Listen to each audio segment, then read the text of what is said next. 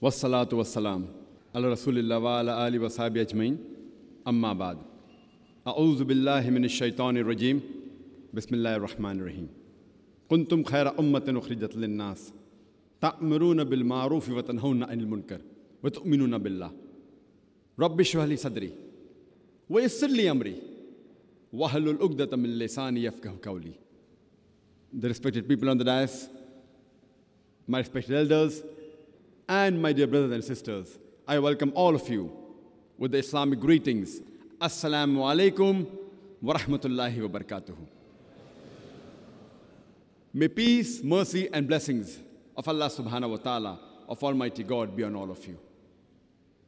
The topic of this evening's talk is the role of the Muslims in a non-Muslim society. First, let us understand what is the meaning of the word Muslim. Muslim means a person who follows Islam. Islam comes from the root word Salam, which means peace. It is also derived from the Arabic word Silm, which means to submit your will to Allah subhanahu wa ta'ala, to Almighty God. In short, Islam means peace acquired by submitting your will to Allah subhanahu wa ta'ala, to Almighty God.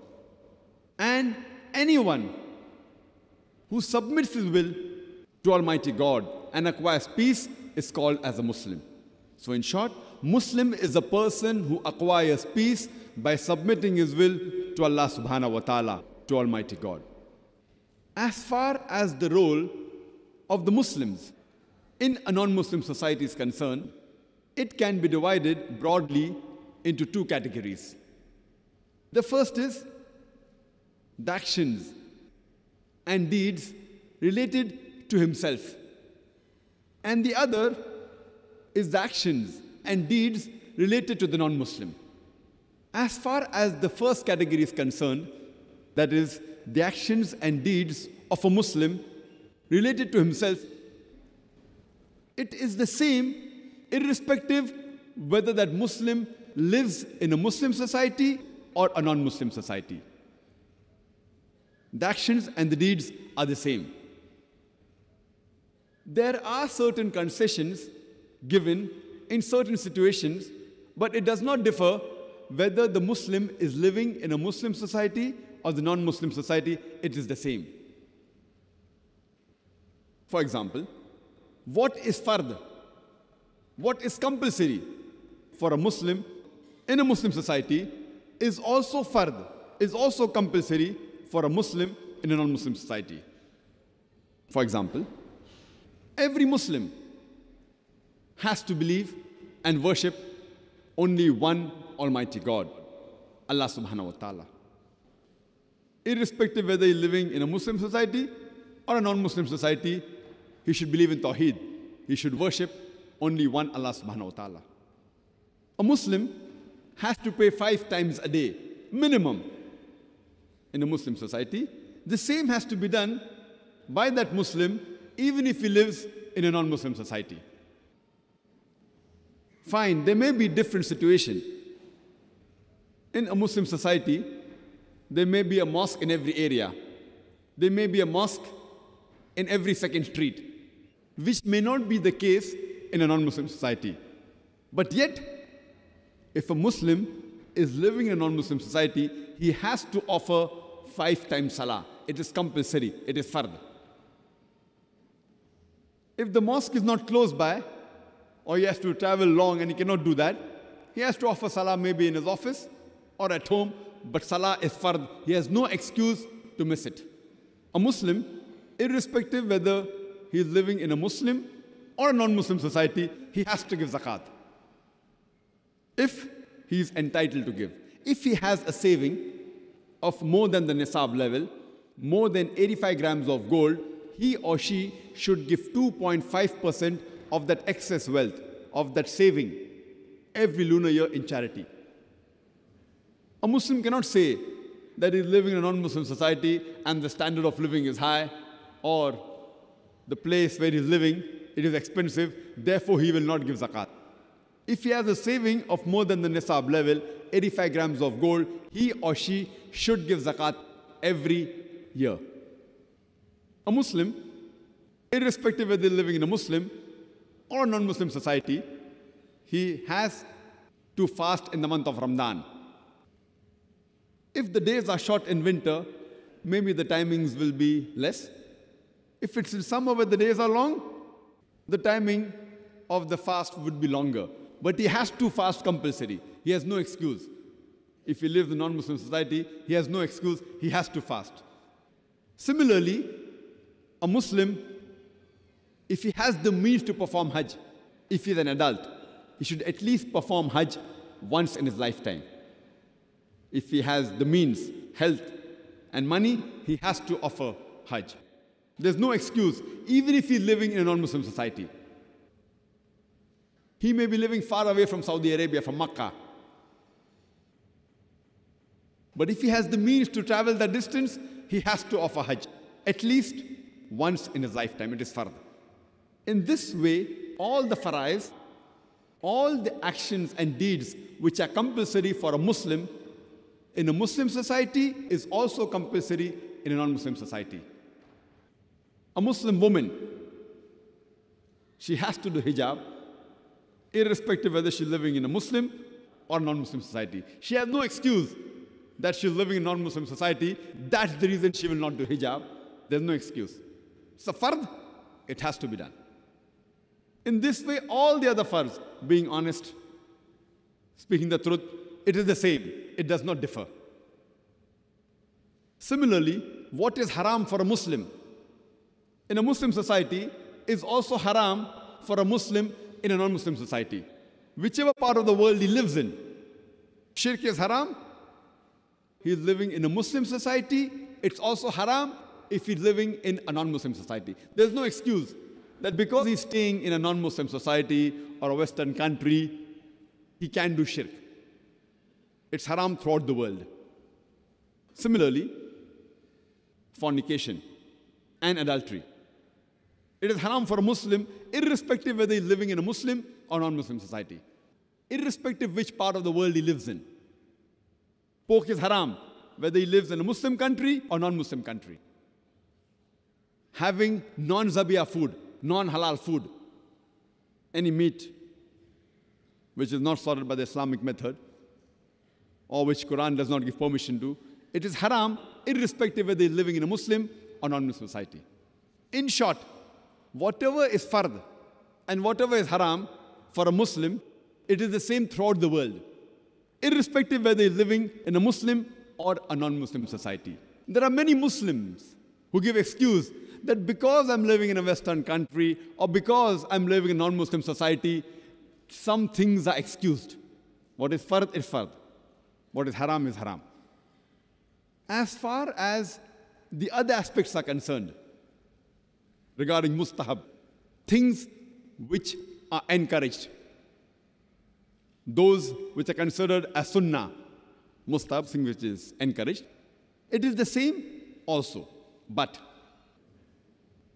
there may be a little bit leniency. For example, covering the head for a Muslim man or wearing a cap is mustahab. It is the sunnah of the Prophet. But if you feel that you're living in a non-Muslim society and you feel that wearing a cap may endanger your life, and if you want to avoid that act, you can do it. Because wearing a cap is not fard in Islam. If you do it, you will get plus points. If you don't do it, you have no loss. But you will not get the plus points. So living in a non-Muslim society, the thing which is mustahab, if you fear regarding certain aspects and you avoid it, you will not get the plus points. Similarly, things which are makruh, things which are discouraged, are the same throughout the world. But there can be a little bit leniency. For example, going for the call of nature, standing and doing the call of nature, it is makruh. But if you know living in a Western country and the toilets may not permit you, and if you do it, there is no problem, but you will lose the plus points. You don't get negative points. So as far as the fard and the harams are concerned, there is no excuse at all. As far as the other aspects are concerned, about the sunnah and the makruh, if you want to avoid it for certain reason, you can do it. You will not get negative points, but you will lose the positive points. This was in short regarding the first category of a behavior of a Muslim in a non-Muslim society. As far as the second category is concerned, the role of a Muslim in a non-Muslim society as far as relationships with a non-Muslim is concerned, as far as actions and deeds with a non-Muslim is concerned, it can be further divided into three subcategories. The first is general dealing with the non-Muslim. The second is special relationships with the non-Muslims. And the third is dawah with the non-Muslims. As far as the first subcategory is concerned, regarding the general dealings of a Muslim with the non-Muslims, it is the same. You have to be honest with the non-Muslim. You have to be kind to him. You have to be just with him. You have to be merciful.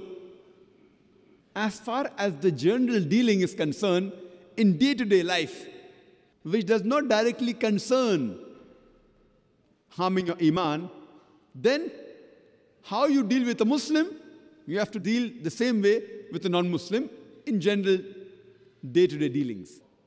And there are many Muslims who say, he's a non-Muslim. So if I cheat him, it's not a problem.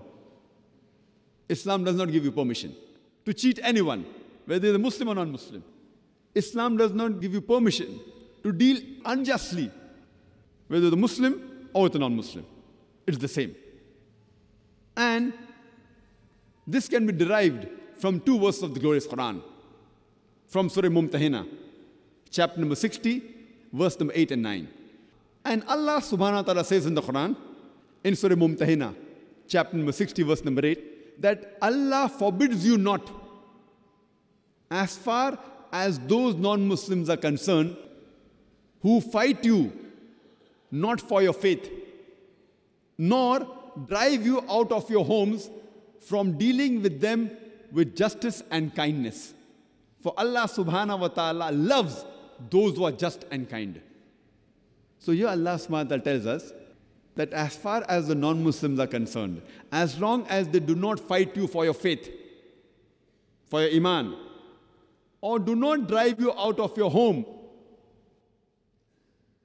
Allah forbids you not from dealing with them with justice and kindness. For Allah loves those who are just and kind.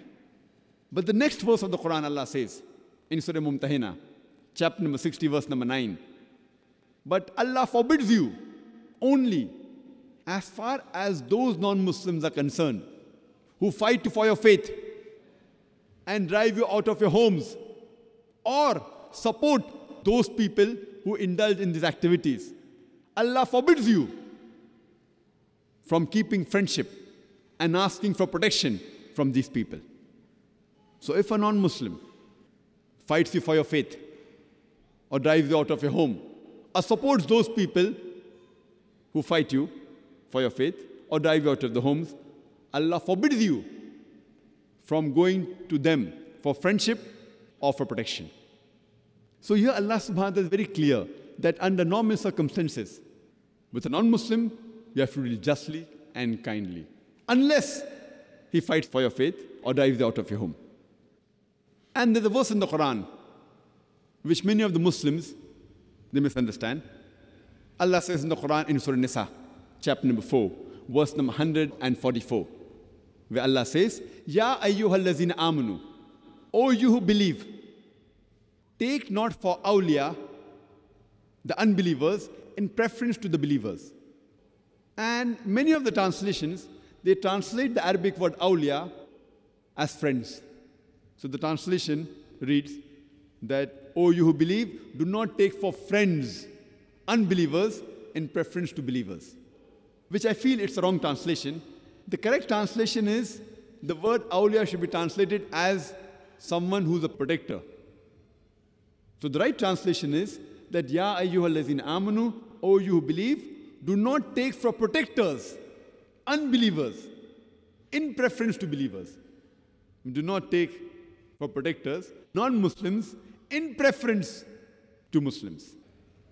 And the same message is repeated in Surah Ma'idah, chapter number 5, verse number 57 and 58. That, O you who believe, do not take for friends and protectors those who make a mockery of religion or take it as a sport. That means all those non-Muslims who take your deen as a mockery or as a sport, do not keep friendship with them, nor go to them for protection. These verses of the Qur'an are very clear.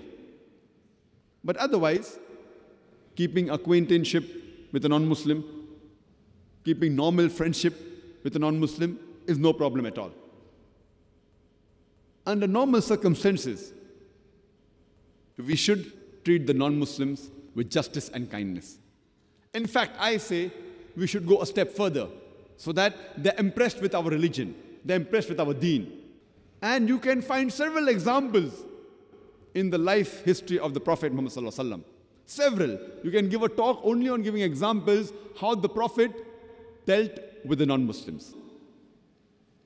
And many of us are aware of that incident where a non-Muslim, he enters the mosque of the Prophet and he urinates.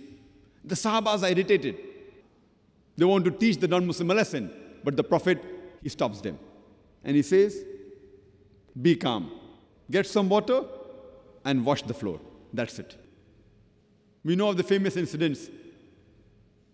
Whenever Prophet Muhammad used to walk, there was a non-Muslim lady who used to throw dirt on the Prophet every day.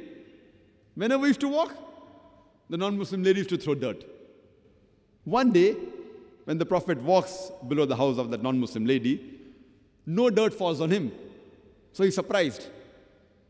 He goes to a house to find out why was no dirt thrown today. And he realizes that she was sick, and he prays for a shifa. And that non-Muslim lady, she's so impressed with the Prophet that she accepts Islam. We have the example in the seerah of the Prophet Muhammad Sallallahu Alaihi Wasallam that there was a Jew by the name of Zaid. The Prophet had borrowed some money from him. But before the time was due, that Jew, he comes to the Prophet and he demands for the money back. And he's rude. He speaks rudely to the Prophet that give my money back. And the time was not yet up.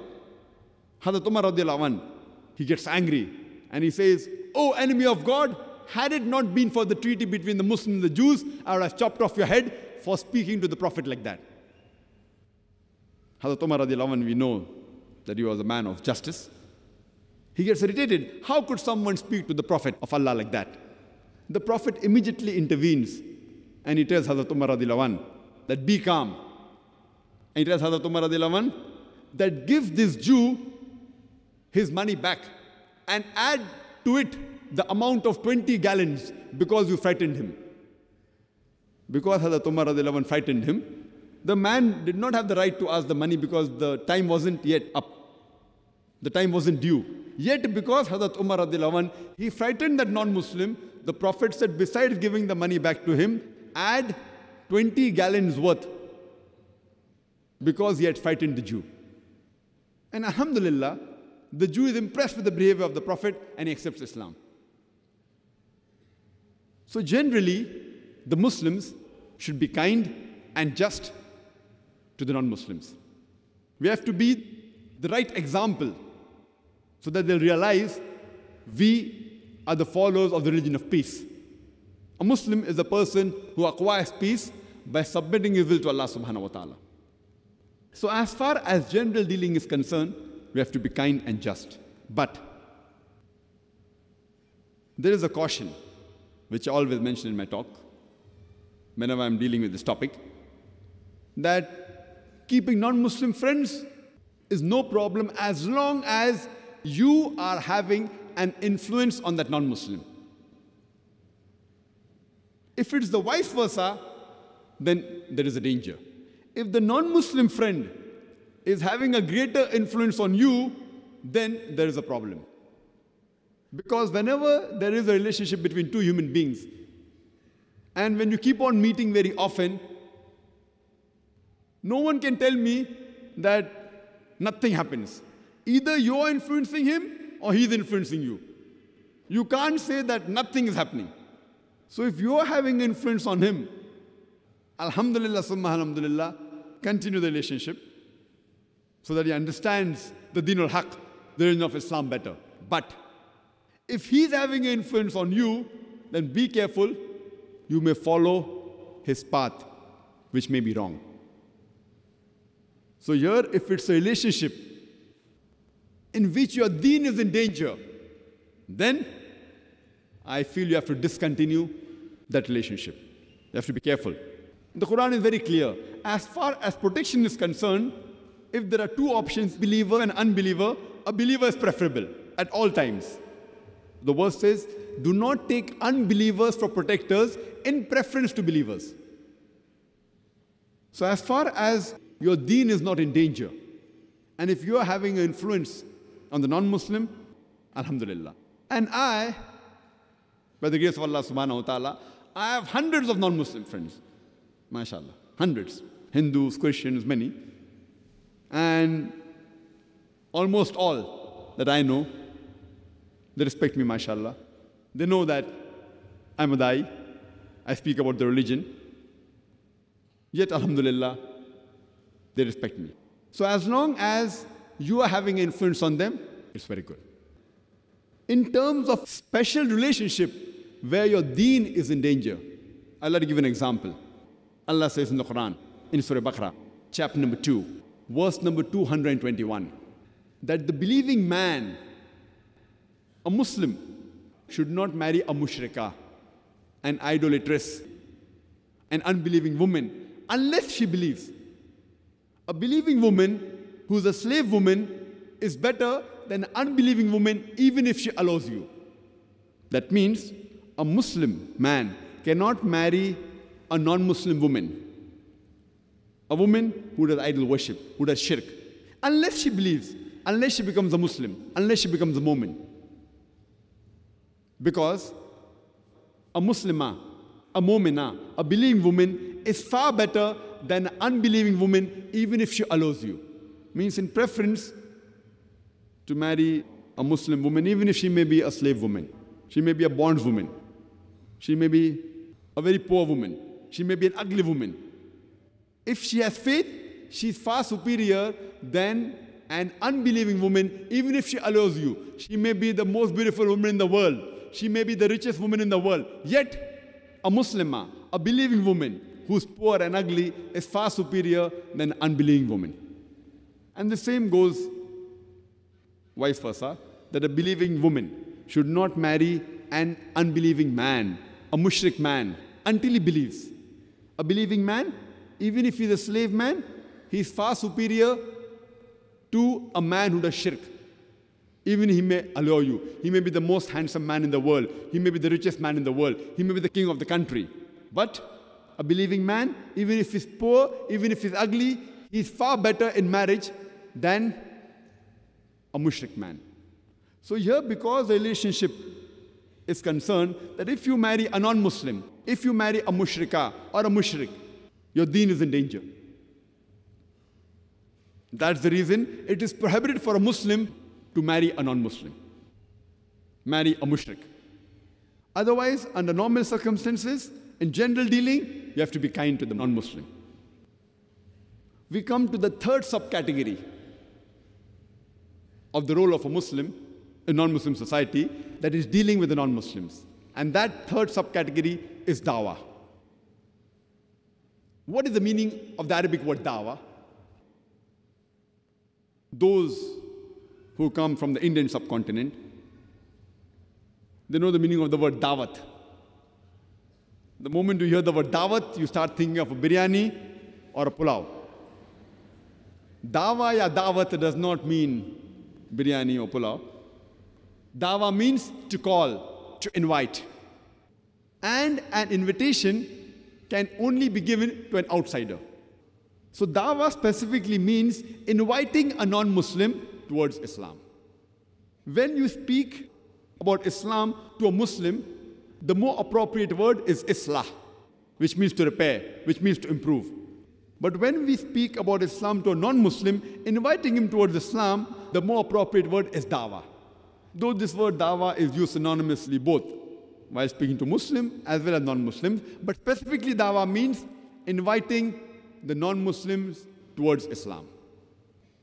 And this dawa is a fard on every Muslim, especially those Muslims who are living in a non-Muslim society.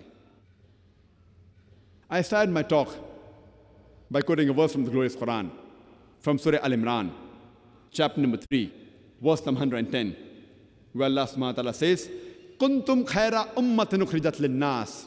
O ye Muslims, ye are the best of people evolved for mankind. Allah is giving us an honor and calling us khaira ummah, the best of people. Whenever there is honor, it is always followed up with a responsibility. There is no honor without responsibility.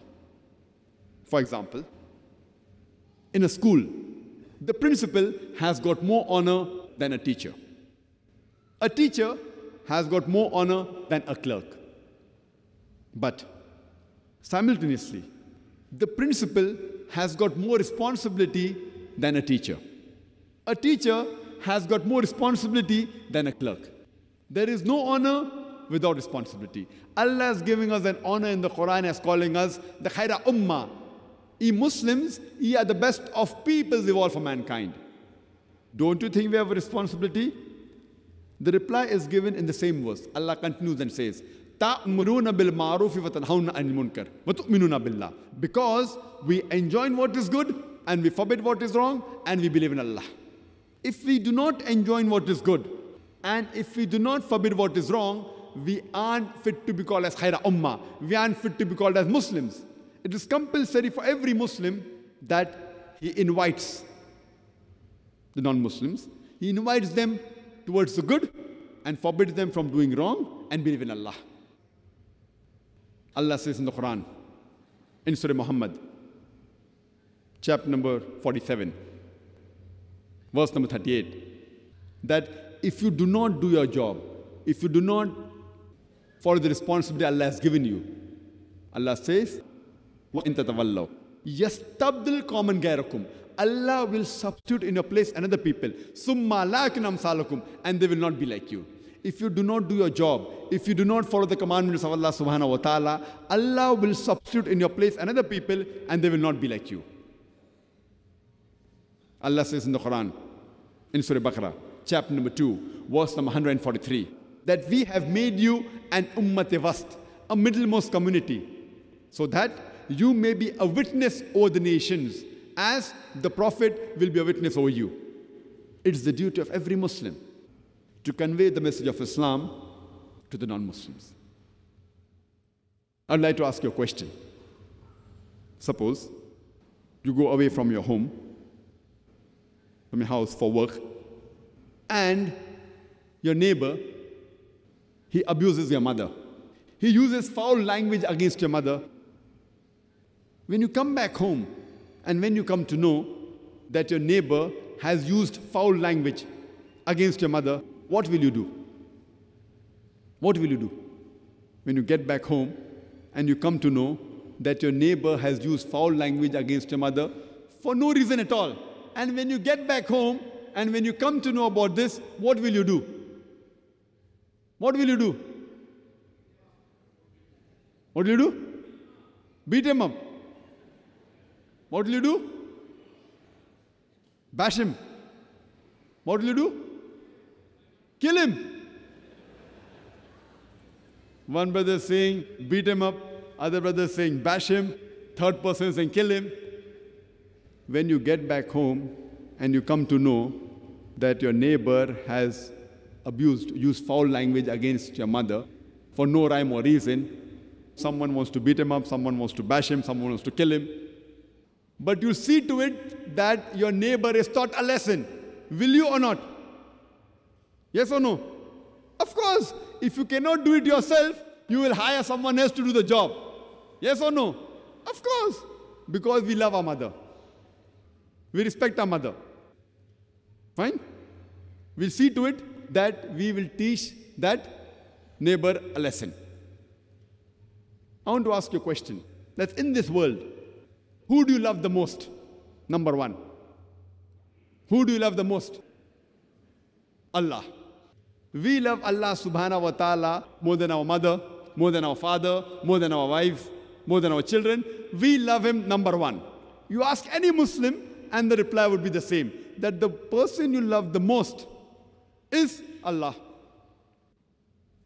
Allah says in the Qur'an, in Surah Maryam, chapter number 19, verse number 88 to 92, Allah says, وَقَالُوا اتَّخَذُ الرَّحْمَنُ وَلَدًا. That they say, the non-Muslims, the Jews and the Christians, that Allah subhanahu wa ta'ala has begotten a son. لَقَدْ جِئْتُمْ شَيْئًا إِدَّا. Indeed, they have put forth a thing which is most monstrous. تَقَادُ السَّمَاوَاتُ يَتَفَطَّرْنَ مِنُّ. As though the skies are ready to burst. وَتَنْشَقُ الْأَرْضُ. The earth to split asunder. وَتَخِرُّ الْجِبَالُ هَدًّا. And the mountains to fall down to utter ruin. Allah says in the Quran, if anyone says that Allah has begotten a son, if the sky had feelings, the sky would have burst open. If the earth had feelings, the earth would have split open. The mountains would have fallen down to utter ruin. If anyone says that Allah has begotten a son, because anyone who says that Allah has begotten a son, it is one of the most heinous things you can say about Allah subhanahu wa ta'ala. We see today, especially in the non-Muslim society, every day, our non-Muslim friends, our non-Muslim colleagues, they are abusing Allah subhanahu wa ta'ala. They are saying Allah has begotten a son and we can't even open our mouth. When we ask a Muslim, who do you love the most? The reply is Allah. When someone wants to abuse our mother, use foul language against our mother, you want to beat him up. You want to bash him. You want to kill him. And every day people are abusing Allah subhanahu wa ta'ala and you can't even open your mouth. I'm not telling that you go and bash him.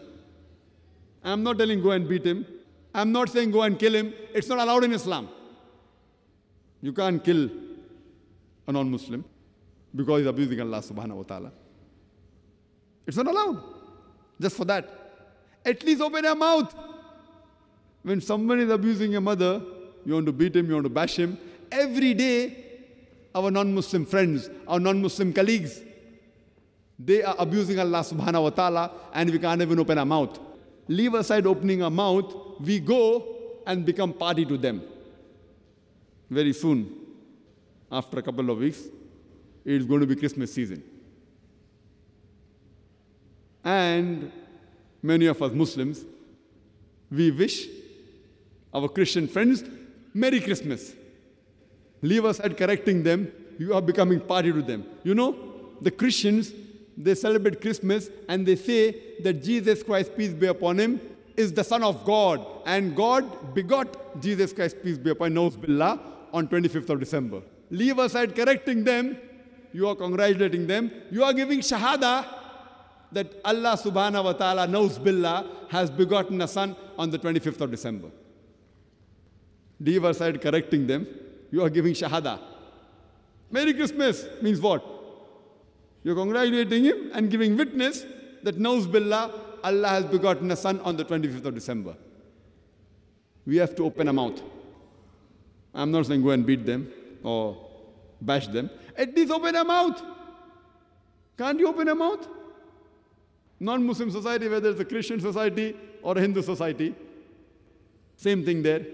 There's a festival which is very common from where I come, that is Ganesh Chaturthi, Ganpati. And many Muslims go to this festival. And when they offer the prasad, the food which is put in front of the idol, the Muslims know it is haram, but how can they offend their friend? He'll feel bad. So what do? They say Bismillah and have it. So tomorrow they'll say Bismillah and have pork. Day after tomorrow, they'll say Bismillah and have alcohol. What's happened to the Muslim Ummah? We can't even open our mouth. Who are we afraid of? It is so easy. Believe me, to talk is so easy. Only thing you have to open your mouth. You don't have to insult him. You don't have to abuse him. Qur'an clearly says in Surah Anam, chapter number 6, verse number 108, revile not those, abuse not those gods worshipped besides Allah, lest in the ignorance they will abuse Allah subhanahu wa ta'ala. They will revile Allah subhanahu wa ta'ala. So you do not have to use foul language against them. Only thing you have to ask them simple questions. It's so easy. But we Muslims, we are afraid to open our mouth. We are afraid to do da'wah because if I open my mouth, I will lose this friendship. We are more interested in keeping friends with a non-Muslim than the friendship with Allah subhanahu wa ta'ala. And believe me, if you really speak about haqq, they will respect you. The experience that I have in my life, being in a medical college, I never had problems. In fact, when I studied in Bombay, the percentage of Muslims was very few, 5-6%. When I asked to speak with the non-Muslims, all my Muslims had run away. Now he's going to give us a bashing. So they run away. But I never had a problem. No non-Muslim has yet caught my collar. Alhamdulillah. When you speak the truth, they respect you. And when I was in medical college, it's compulsory we have to pass in Viva. And 50% of our marks on all the subjects were Viva. And I have to do dawah even with my professors. Many people said that if you do too much of dawah, they will fail you. So I said, no problem. Allah, if He wants that I should do dawah 1 more year with them, no problem. But alhamdulillah, what should we be afraid of? We should open our mouth. But unfortunately, we Muslims, we are afraid. We are more interested in keeping the friendship of our non-Muslim friends rather than friendship of Allah subhanahu wa ta'ala. Allah says in the Qur'an, in Surah Baqarah, chapter number 2, verse number 120, وَلَن تَرْضَى أَنْكَ الْيَهُودُ وَلَن نَّصَارَى حَتَّى تَتَّبِعُوا مِلَّتَهُمْ. The Jews and the Christians, they will never be satisfied until you follow their brand of religion, until you follow their way of life. Allah says in the Quran in Surah Baqarah, chapter number 2, verse number 111, وَقَالُوا لَن يَدْخُلَ الْجَنَّةَ إِلَّا مَنْ كَانَ هُودًا أَوْ نَصَارَى. They say, the Jews and Christians, you Muslims, you shall never enter Jannah unless you become a Jew or a Christian. With all your piety, with all your salah, with the mark on your forehead, with the fasting you do in the month of Ramadan, with Hajj you have performed, you shall never enter Jannah unless you become a Jew or a Christian. Allah says, تِلْكَ أَمَانِيُّهُمْ. This is the wishful thinking. Bakwas bakwas. Kul, tell them, Hatu burhanakum. Produce your proof. In kuntum sadiqeen, but if you're truthful. Allah says, if anyone makes tall claims, tell them, Hatu burhanakum. Produce your proof. In kuntum sadiqeen, but if you're truthful. And the Christians, they have produced the Bible in no less than 2,000 different languages. They say, my Bible says this, my Bible says that. My Bible says this, my Bible says that. What do we have to do? Do we have to follow the Bible hook, line, and sinker? When anyone shows you his identity card, what do? You verify whether that card is correct or not. So when they are telling you the Bible is the word of God, what do we have to do? We have to analyze the scriptures. How many of us Muslims are analyzing the scriptures? How many of us?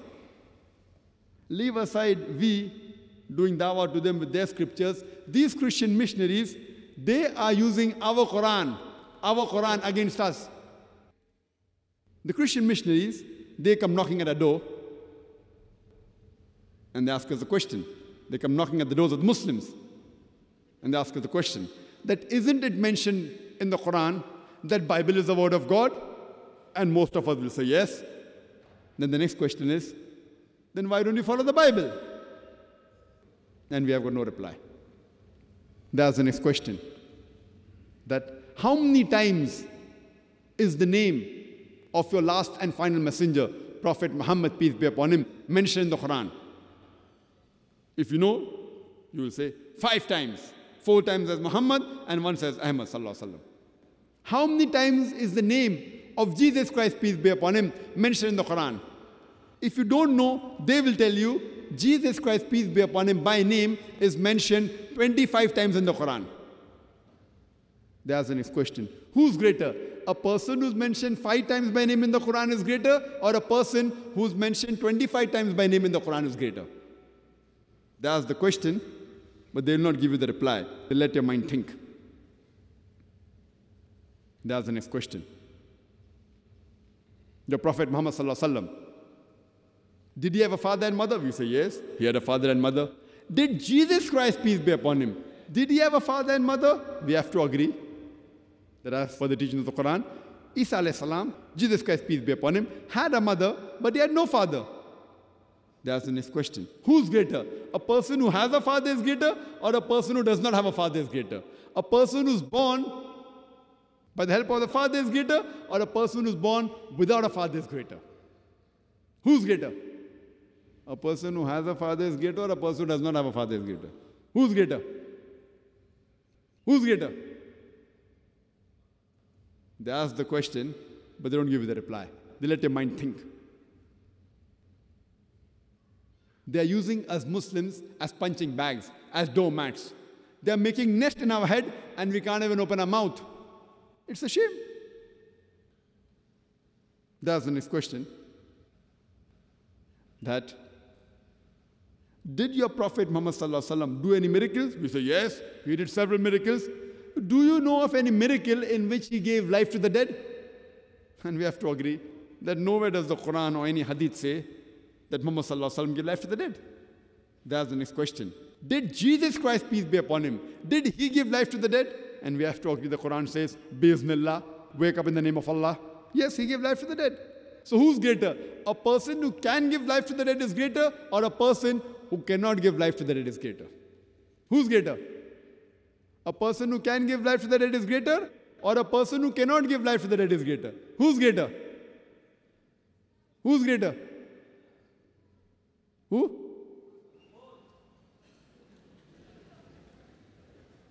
The question is, who's greater? When you say who's greater in English, it has to be one of the two, unless your English is weak. They ask the question, but they don't give the reply. They let your mind think. They ask the next question, that your Prophet Muhammad, peace be upon him, is he physically dead or alive? And we have to agree, physically Muhammad sallallahu alaihi wasallam dead. He's buried in Medina. Is Isa alayhi salam, Jesus Christ, peace be upon him, is he physically dead or alive?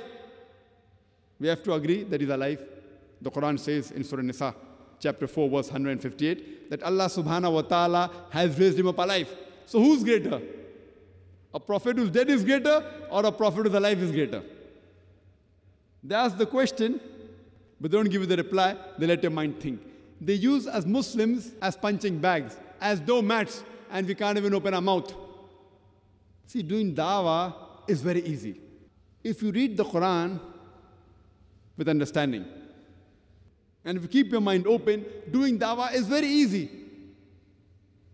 Allah says in the Quran, in Surah Al-Imran, chapter number 3, verse number 64, Kul ya ahlal kitab, say, O people of the book, ta'alaw ila kalmatin sawa'in baynana baynakum, come to common terms as between us and you.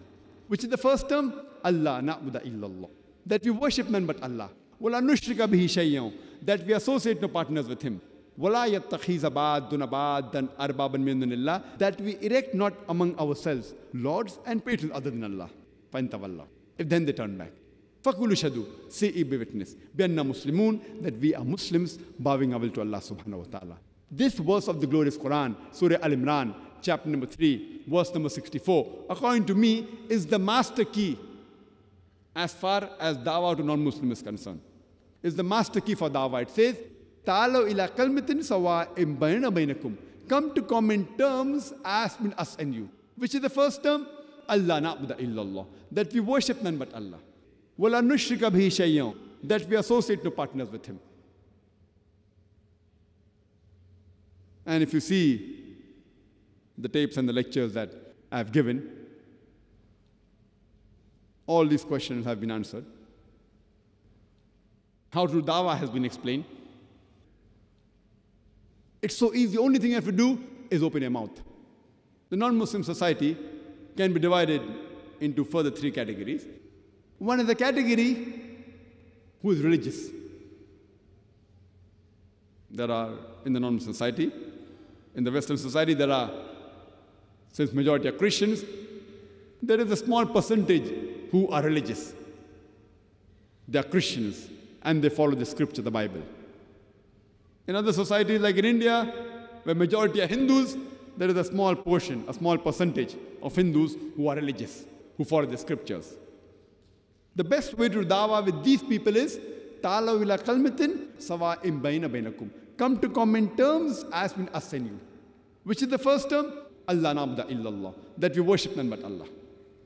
We have to speak from their scriptures, trying to prove about one Allah subhanahu wa ta'ala. The best thing about dawah, the most important aspect is proving about oneness of Allah subhanahu wa ta'ala. All the other aspects are secondary. If you cannot convince a non-Muslim about Tawheed, about monotheism, it is useless.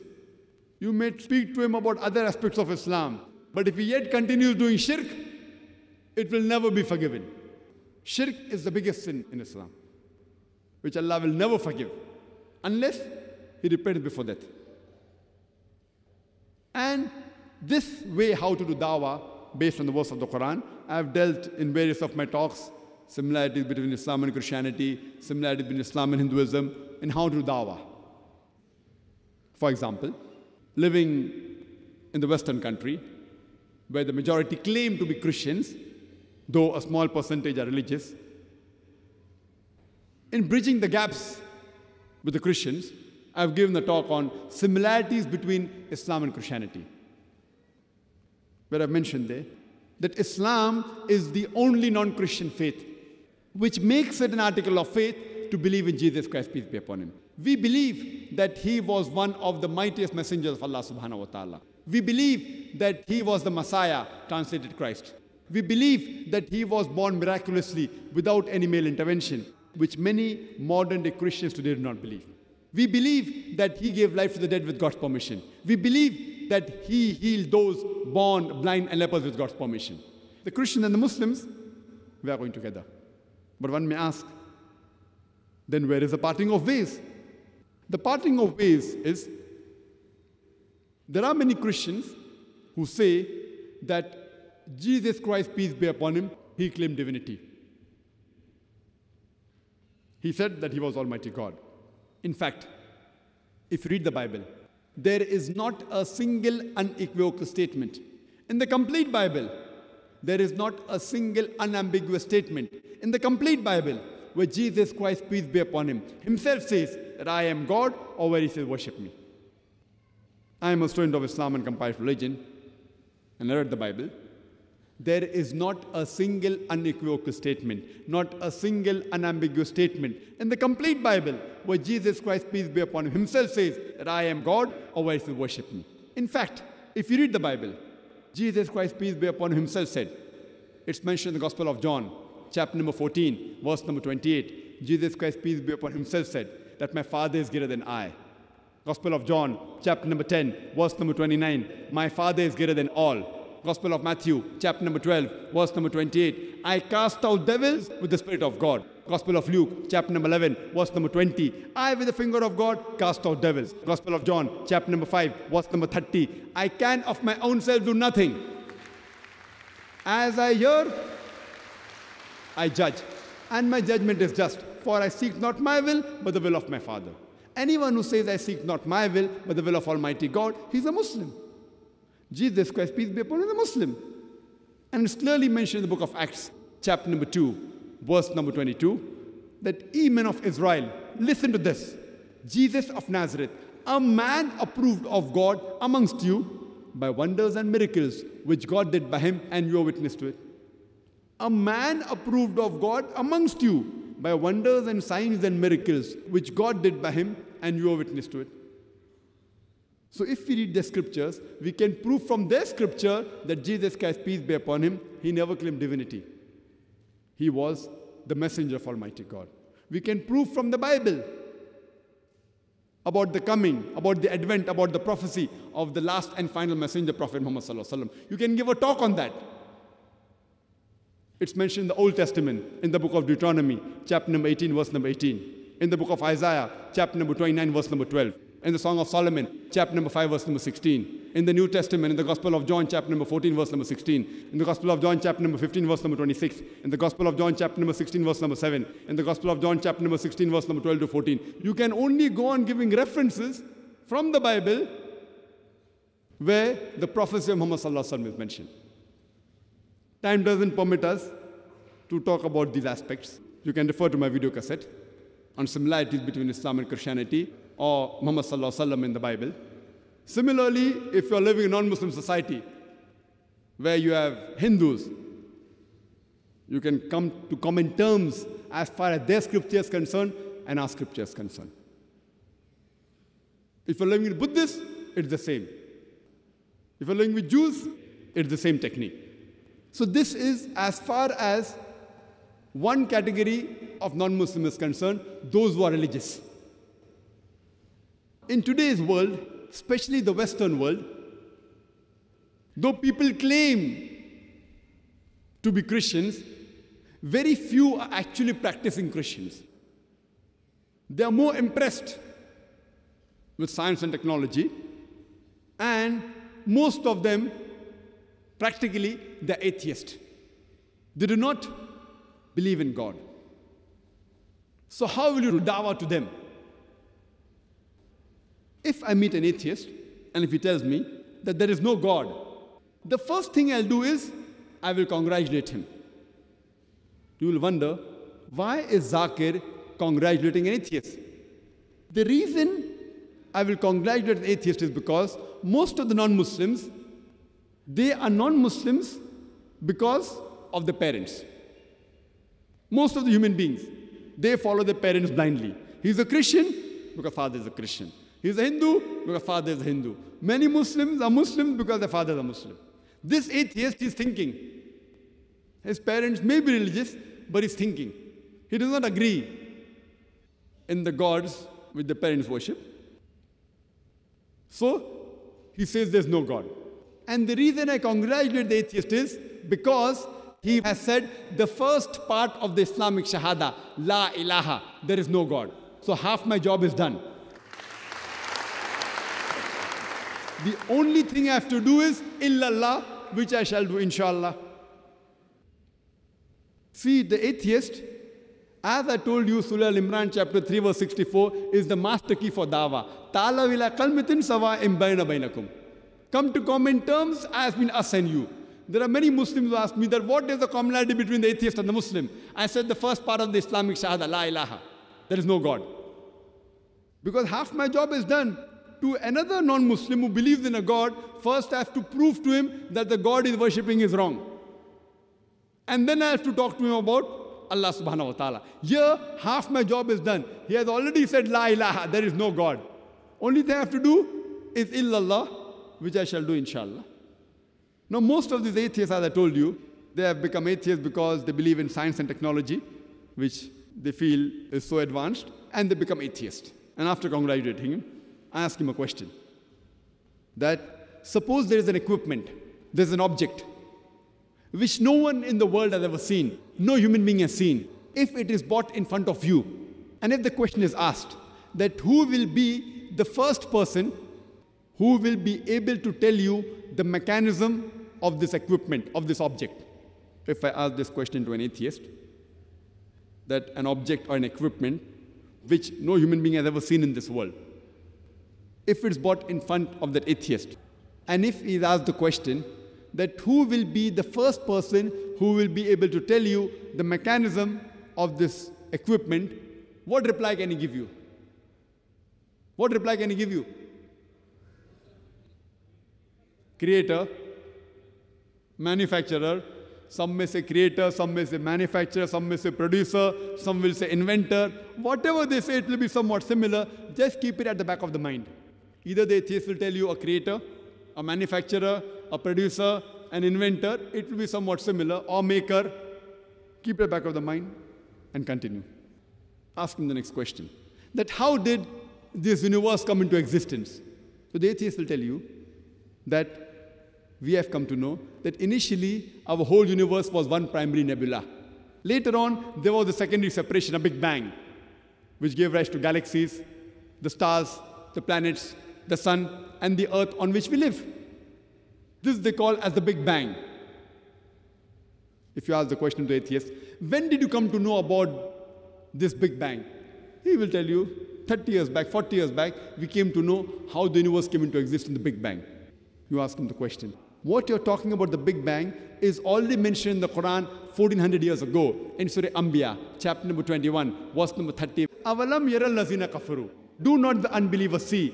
Anna samawati wal arda kanat ratkan fafataqnahuma. The heavens and the earth were joined together and we clove them asunder. What you're talking about the Big Bang is already mentioned in the Qur'an 1400 years ago. Who could have mentioned this in the Qur'an 1400 years ago? The atheist may say, maybe it's a fluke. Don't argue. You have to ask him the next question. That what is the shape of this earth on which we live? So he will tell you that previously, the human beings, they believed that the earth was flat. It was in 1577, it's a Francis Drake, he sailed around the earth that he proved that the earth was spherical. You ask him the question. The Quran mentions the spherical shape of the earth 1400 years ago in Surah Naziyat, chapter number 79, verse number 30, where Allah says, Wal ard ba'da zalika dahaha. And thereafter, we have made the earth egg-shaped. The earth we live in is not completely round like a ball. It is geospherical in shape. It is flattened from the poles. And the egg that is referred in the Quran, dahaha, one of its meanings is an expanse. One of the meanings is an egg. It specifically refers to the egg of an ostrich. And if you analyze the shape of the egg of an ostrich, that too is geospherical in shape. Imagine, the Quran speaks about the geospherical shape of the earth 1400 years ago. You ask the question to the atheist, that who could have mentioned this in the Quran? So he will tell you, oh, maybe your Prophet Muhammad Sallallahu Alaihi Wasallam was an intelligent man. Don't argue, continue. You ask him the next question, that the light of the moon, is it its own light or reflected light? So he will tell you, previously we thought that the light of the moon was its own light. Recently we have come to know that the light of the moon is not its own light, but it is the reflected light of the sun. Yesterday in science means 40 years back, 50 years back, 100 years back. Quran mentions 1400 years ago in Surah Furqan, chapter number 25, verse number 61, that blessed is he who has made the constellations in the skies and placed therein sun having a light of its own and moon having borrowed light, having reflected light. Who could have mentioned in the Quran 1400 years ago that the light of the moon was not its own light, but it was a reflected light, but it was borrowed light? Again, the atheist may say, maybe your Prophet Muhammad Sallallahu Alaihi Wasallam was a very intelligent person. Don't argue with him. Continue. When I was in school, I passed my school in 1982, I had learned that the sun was stationary. It did not rotate about its own axis. Is that what is mentioned in the Quran? I said, no, this is what I learned in school. I learned in school that the sun was stationary. It did not rotate about its own axis. But the Quran mentions in Surah Anbiya, chapter number 21, verse number 33, Huwa allazi khalaqa al-layla wan-nahara. It is Allah who has created the day and the night. Wash-shamsa wal-qamar, the sun and the moon. Kullun fi falaki yasbahun. Each one traveling in an orbit with its own motion. The Arabic word yasbahun describes the motion of a moving body, and it says that the sun, besides revolving, it even rotates about its own axis. And today science tells us, with the help of an equipment, we can have the image of the sun on the tabletop, and the sun has got black spots, and it takes approximately 25 days for these black spots to complete one rotation, indicating that the sun takes 25 days to complete one rotation. Who could have mentioned this? What I learned in school 23 years back, now the science says it is wrong. And the Quran has mentioned this 1400 years ago. Who could have mentioned this in the Quran? The atheist may give a long pause. Don't wait for the reply. You can keep on continuing. Today, scientists tell us that our universe is expanding. The same message is given in the Quran 1400 years ago. in Surah Dhariyat, chapter number 51, verse number 47, that we have created the vastness of space, the expanding universe. In the field of hydrology, it was Sir Bernard Palissy in 1580 who was the first person who described the present water cycle which we learn in school. Previously, we did not know about the water cycle. The first person was Sir Bernard Palissy in 1580 that he described that the water evaporates from the ocean, forms into clouds, it moves into the interior, it falls down as rain, and the water table is replenished. Now, this water cycle is described in the Qur'an in great detail in several places.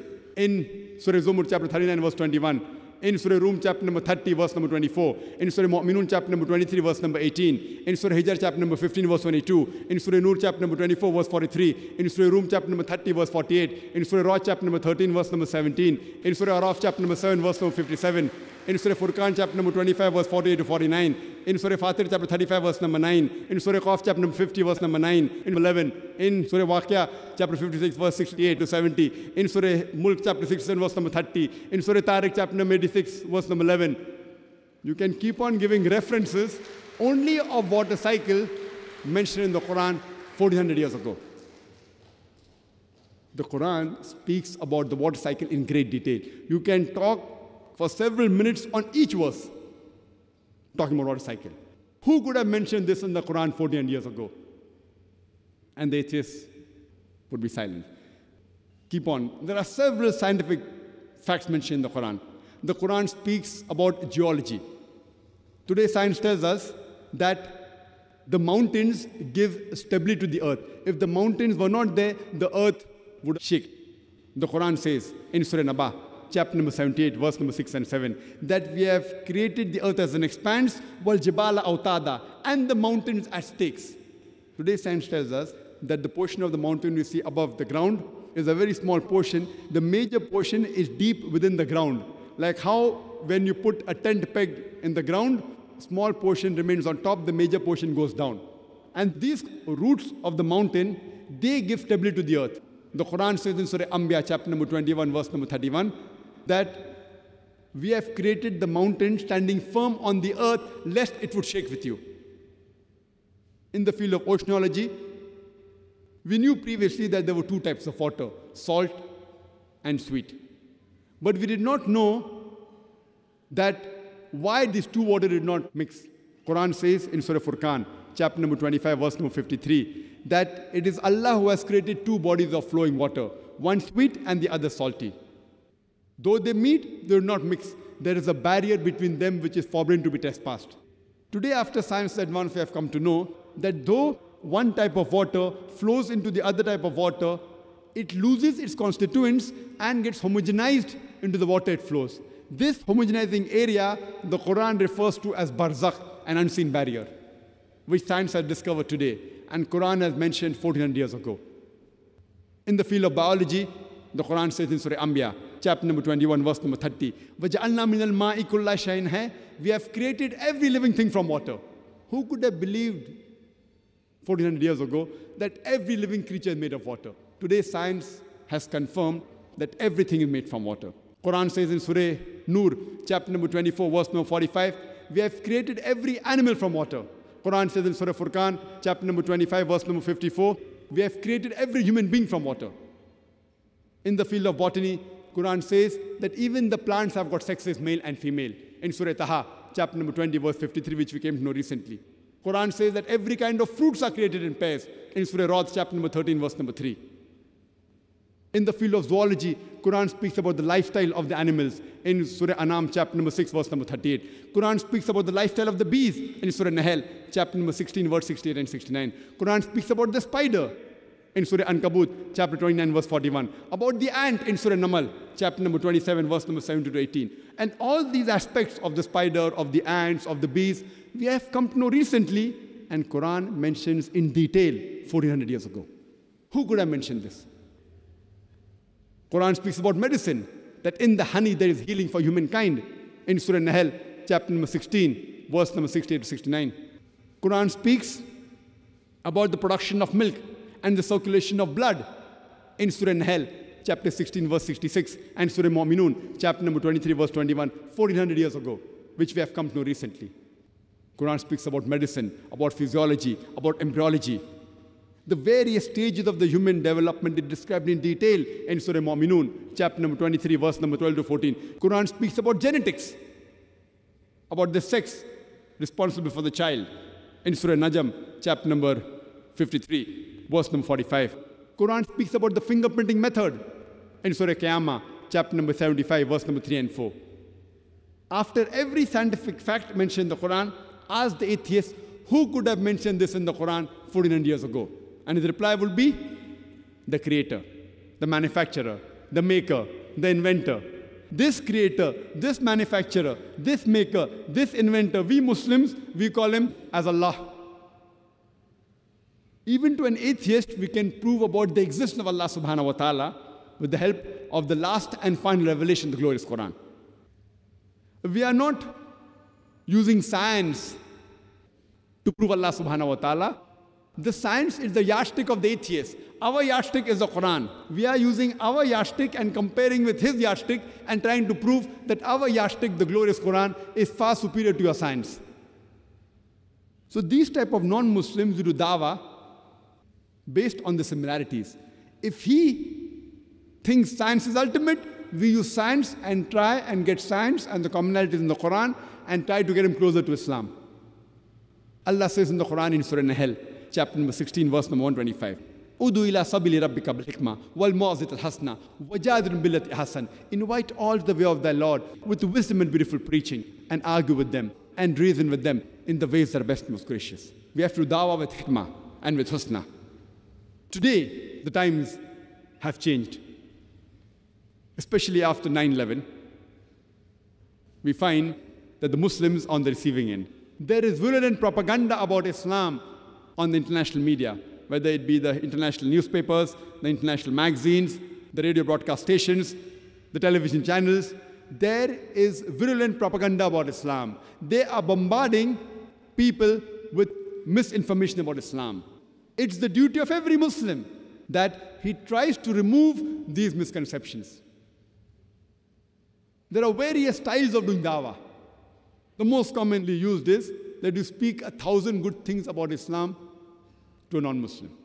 Even if you speak 1,000 good points about Islam to a non-Muslim, and even if he agrees with those 1,000 points, yet at the back of his mind he'll think, you are the same Muslim who's a terrorist.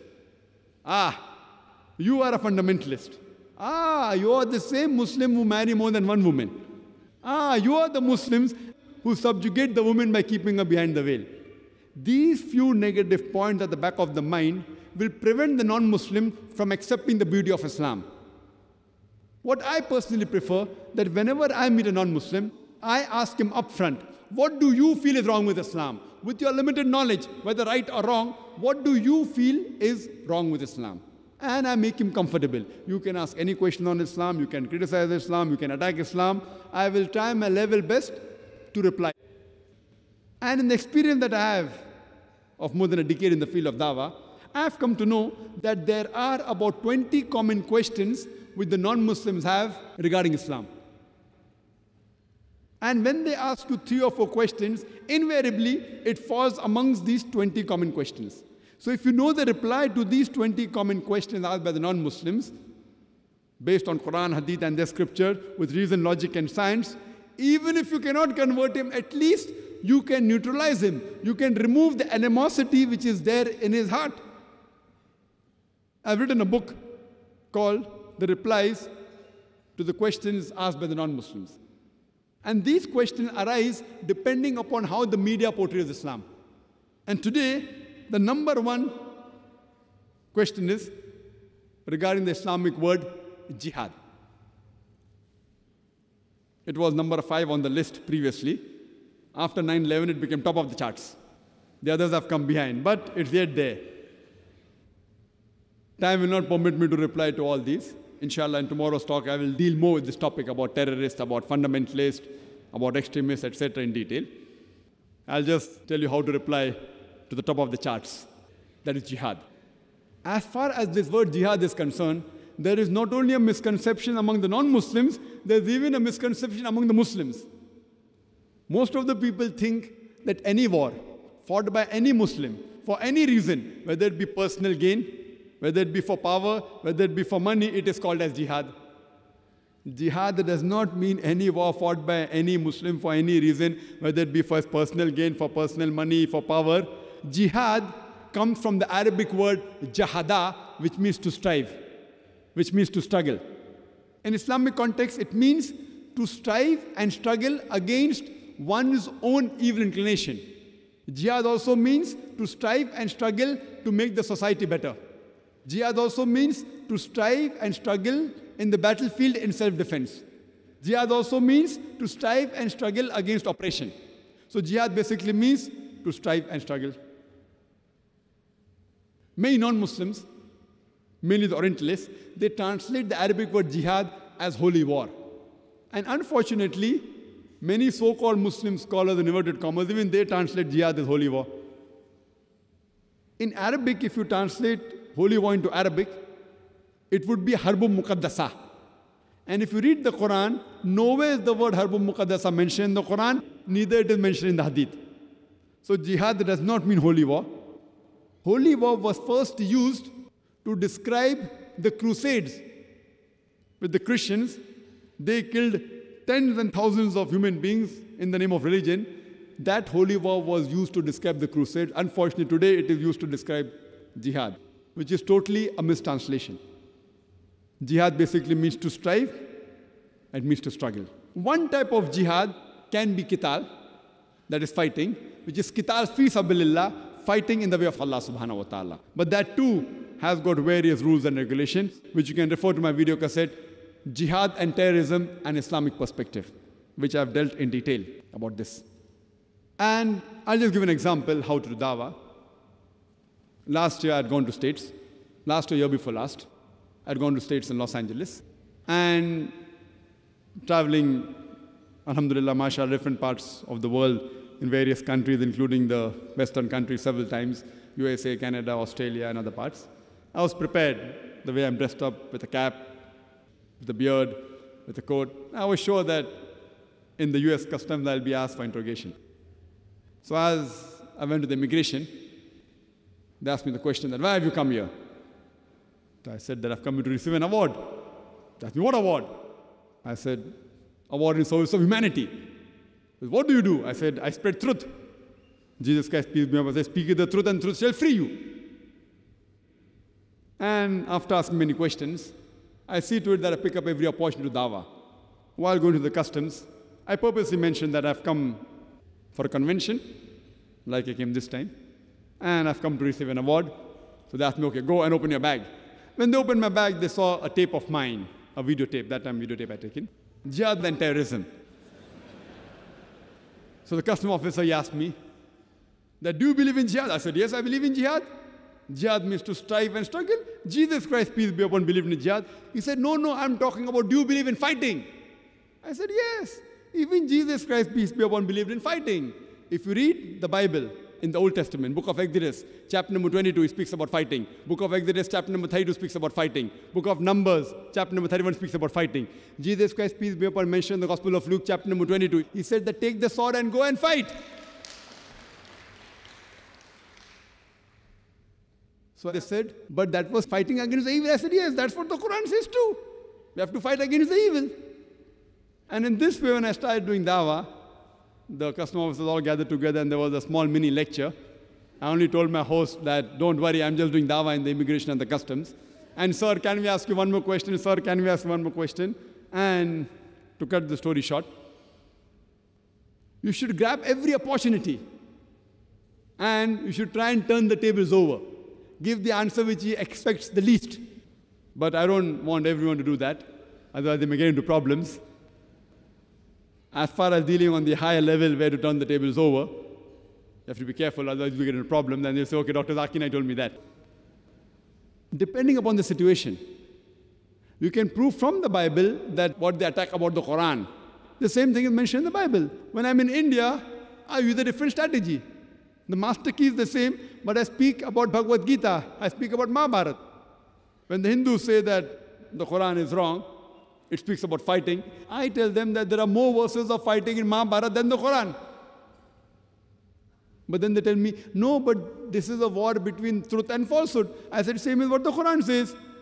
It is a war between the truth and falsehood. Then the Hindus tell me we have got no problem with the Qur'an. And if you read Bhagavad Gita, which is the most popular scripture of the Hindus, in chapter number 1, verse number 43 to 46, Arjun, there's a fight between the cousins, the Pandavas and the Kauravas. Pandavas are 5 brothers, Kauravas total 100 brothers. So Arjun, one of the Pandavas, in the battlefield, he puts his weapons on the battlefield, on the ground. And he says to Shri Krishna, who is God of the Hindus, he tells to Shri Krishna, I would prefer being killed unarmed rather than to fight against my cousin. Immediately next few verses, chapter number 2, verse number 2 and 3, Shri Krishna, who's supposed to be the God, he tells Arjun, how could such impurities come in your heart? How could you be so important? He calls him important. And further, Bhagavad Gita chapter 2, verse number 31 onwards, he says, it is the duty of the Kshatriya to fight. If you don't fight, you will not go to the heavenly planet. It will take you away from the heavenly planet. And blessed are those Kshatriyas who get an opportunity to fight. And most of the critics of Islam, they point out a common hadith of Muhammad sallallahu alaihi wasallam of Sahih Bukhari, volume number 4, in the book of Jihad, hadith number 46, where Prophet Muhammad sallallahu alaihi wasallam said that if a mujahid goes to the battlefield, if he's killed, he will get Jannah, he'll go to heaven. If he comes back alive, he will get the booty of this world, he'll get the wealth of this world. And many critics, whether Christian, Hindus, they point this hadith and say, what kind of religion is this? It's talking about jihad, fighting, and you go to heaven. What kind of religion is this? I tell the Hindus that if you read Bhagavad Gita, chapter number 2, verse number 37, Shri Krishna tells Arjun that, oh Arjun, rise and fight. If you are killed, you will go to Swarg, heavenly planets. If you come back alive, you would get the wealth of this world. It is the verbatim translation of Sahih Bukhari, volume 4, hadith number 46. So when these critics of Islam, especially the Hindus, like Arun Shuri, I wonder that they haven't read their own scriptures and they're pointing fault in the Quran. So the moment you give the context and speak to them, the complete misconception is washed away. Come to common terms as between us and you. So it's the duty of every Muslim that he conveys the message of Islam to the non-Muslims. Dawah is fard. But unfortunately today, we Muslims, we give excuses for not doing the job. When we tell them, why don't you do dawah? They say, inshallah, when we get the knowledge, we start doing dawah. The time will never come. If you think you'll wait till you become like Sheikh Dida and then start doing dawah, the time will never come. Our beloved Prophet said, it's mentioned in Sahih Bukhari, Ballighu anni walau ayah. Propagate even if you know one verse. Even if you know one verse about Islam, as long as you know it correctly, you have to do your job. At least the Muslims know there is one God. At least tell that. You know about Muhammad sallallahu alaihi wasallam as the messenger. He's the last and final messenger of Allah subhanahu wa ta'ala. At least tell that. If they ask you the question, how do you prove it? If you don't know, come back and do your homework. I've given the talk on is the Quran God's word proving that it's Allah subhanahu wa ta'ala. I've given the talk on Muhammad sallallahu alaihi wasallam in the various world religious scriptures. Come home and do your homework. In this way, inshallah, Allah will help you and you'll be able to convey the message of Islam. Some Muslims come and tell me, the brother Zakir, first we want to make the Musalman Pakka Musalman. We want to make the Muslims practicing Muslims and then we'll do dawah to the non-Muslims. I say the time will never come. Our beloved Prophet Muhammad sallallahu alaihi wasallam, he himself could not convince his own uncle. Do you think you're better than the Prophet? In the farewell pilgrimage, our beloved Prophet Muhammad sallallahu alaihi wasallam, he told the Sahabas, there were 110,000 Sahabas, that did I deliver the message to you? And all of them said, Beshak, yes, verily you have done it. The Prophet told them that all those who are present here, deliver the message to those who are not present here. And out of 110,000 Sahaba, more than 100,000 Sahabas, they were buried outside the Arab land. Doing what? Making Musalman Pakka Musalman, making Muslims practicing Muslims. They went to do dawah. In Medina, There were Muslims who did not come for the compulsory congregation Salah, did not come for the Jummah Salah. The Prophet said he felt like burning their homes. Yet, he sent messengers to the king of Abyssinia, king of Persia, king of Yemen, asking them to accept Islam. He did not say, first I'll make all the Muslim, 100% practicing Muslim, and then do dawah. Doing dawah is fard on every Muslim. It's compulsory. But many of the Muslims tell me that when we start doing dawah to the non-Muslims, they tell us to mind your own business. I tell them, if any non-Muslim tells me to mind my business, I will say that's what I'm doing. It's the duty of every Muslim to mind other person's business as far as deen is concerned. So by doing dawah, I'm minding my business. That is my business. It is the business of every Muslim to mind other person's business as far as deen is concerned. It is fard on every Muslim to convey the message of Islam. And one of the criteria to go to Jannah, as Allah says in the Qur'an, in Surah Al-Asr, chapter number 103, verse number 1 to 3, where Allah says, Wal Asr, Innal insana lafi khusr, illa allazina amanu wa amilu salihati wa tawasaw bil haqq wa tawasaw bis sabr. By the token of time, man is verily in a state of loss, except those who have faith, those who have righteous deeds, those who exhort people to truth, that is to dawah, and those who exhort people to patience and perseverance. For any human being to go to Jannah, minimum 4 criteria are required. Iman, righteous deeds, dawah, and exhorting people to patience and perseverance. If any one of these are missing, you shall not enter Jannah. You may be a very good Muslim, you may be offering 5 times Salah, you may have gone for Hajj, but if you don't do dawah, you shall not enter Jannah. Only dawah is also not sufficient. All 4 are equally important. Iman, righteous deeds, dawah, and exhorting people to patience and perseverance. If you do not do dawah under normal circumstances, you shall not enter Jannah. If Allah wants to forgive you and put you in Jannah, that's His business. As Allah says in Surah Nisa chapter 4, verse number 116 and verse number 48, that Allah will never forgive the sin of shirk. Any other sin, if He pleases, He may forgive you.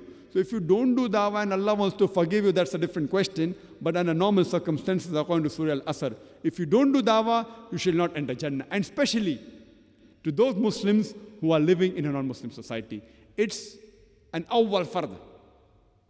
It's compulsory for every Muslim to convey the message of Islam to the non-Muslim. And Allah says in the Qur'an, in no less than 3 different places. In Surah Tawbah, chapter number 9, verse number 33. In Surah Fatah, chapter number 48, verse number 28. And Surah Saf, chapter number 61, verse number 9, Allah says, هُوَ الَّذِي أَرْسَلَ رَسُولَهُ بِالْهُدَى وَالدِّينِ الْحَقِّ لِيُظْهِرَهُ عَلَى الدِّينِ كُلِّهِ وَلَوْ كَرِهَ الْمُشْرِكُونَ. Allah has sent His messenger with guidance and the religion of truth, so that it will prevail over all the other religions, over all the other isms, over all the other ways of life, whether it be Christianism, whether it be Judaism, whether it be Hinduism, whether it be Buddhism, whether it be communism, whether it be atheism. Islam is destined to supersede all. Kulli, master them all. وَلَوْ قَرِهَ الْمُشْرِكُونَ. However much the mushrik don't like it. And enough is Allah as a witness. Allah subhanahu wa ta'ala has promised that His deen will prevail, will supersede all the other ways of life. Allah subhanahu wa ta'ala does not require you and me the rubbish that we are.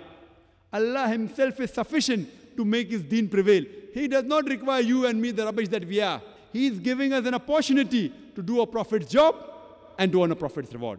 I would like to end my talk by giving the quotation of the glorious Qur'an from Surah Fussilat, chapter number 41, verse number 33, which says, وَمَنْ أَحْسَنُ قَوْلًا مِمَّنْ دَعَا إِلَى اللَّهِ وَعَمِلَ صَالِحًا وَقَالَ إِنَّنِي مِنَ الْمُسْلِمِينَ. Who is better in speech than one who invites to the way of thy Lord, works righteousness, and says that I am a Muslim? وَآخِرُ دَعْوَانَا الْحَمْدُ لِلَّهِ رَبِّ الْعَالَمِينَ.